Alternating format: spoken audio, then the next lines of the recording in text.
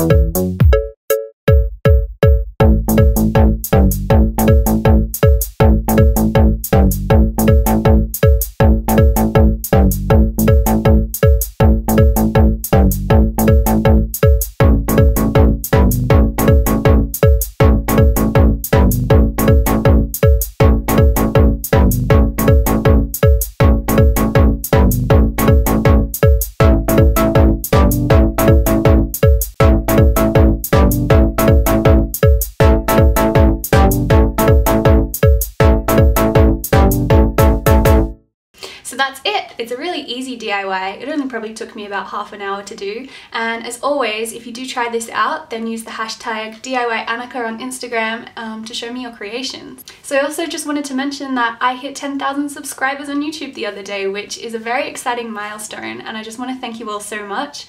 To celebrate, I'm going to do a little Q&A video, so you can ask me questions about anything, about sewing, science, politics, my life in general, and I'll try my best to answer them. Oh, and one more thing, I'm selling my wardrobe and also this bunch of really cool tights, so you should definitely go and check that out. So that's it from me. I hope you're all having a good day. Bye!